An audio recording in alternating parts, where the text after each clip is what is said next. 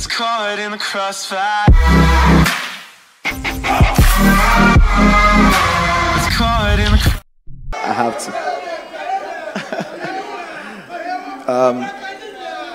If people don't know, when I played in Dubai, I lived in Dubai for 5 seasons. I lived with them in the same house for 5 years. You know. So, yeah. So back to your question. I felt... Hold on. You sure say you give them the fans finish? I give them the fans. We will continue at home. So, at home, okay. Yeah. All right. So, yeah, watching this, like a surprise to me. The team have done an incredible job. They did everything behind me. I didn't know who they interviewed. When I was watching, it got to a time I got emotional. You know, and I'm still very emotional right now, but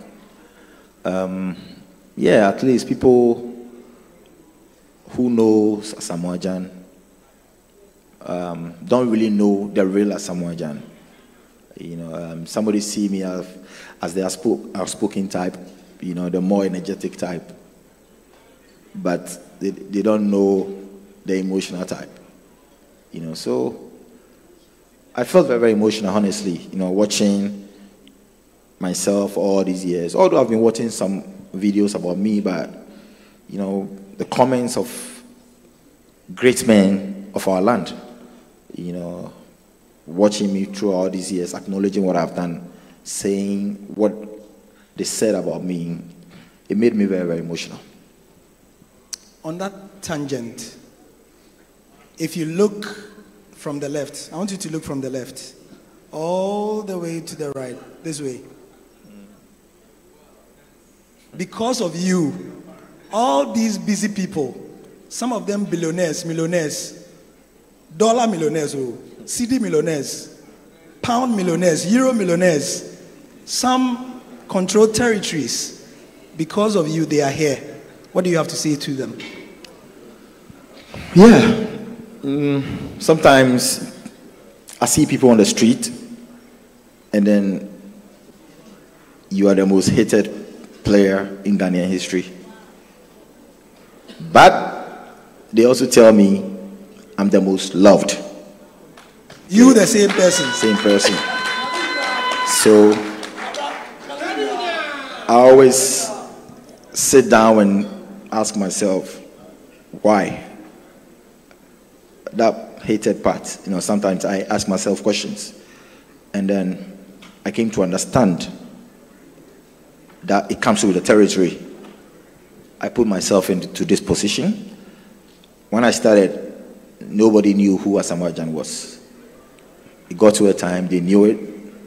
And with the support of my brother, who I always mention, you know, I'm very emotional right now, but he is the key.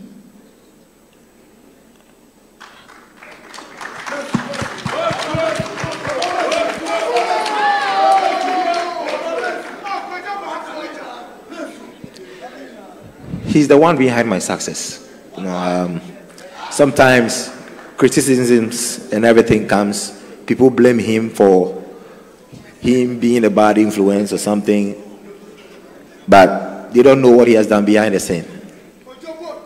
I'm the one who knows it. And this is what makes the book very, very interesting.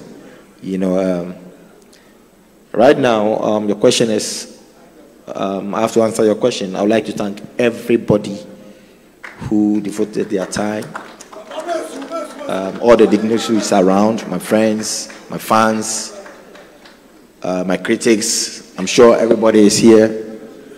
Of course, the man is on his way coming. And he has done a lot. The former president, John Dramani Mahama. There is one minister who I loved so much.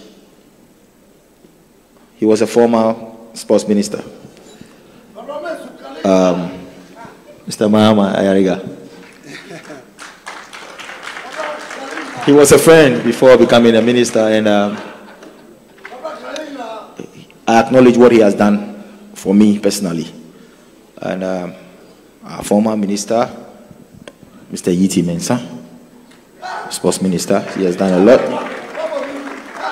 And then everybody who came here to support me.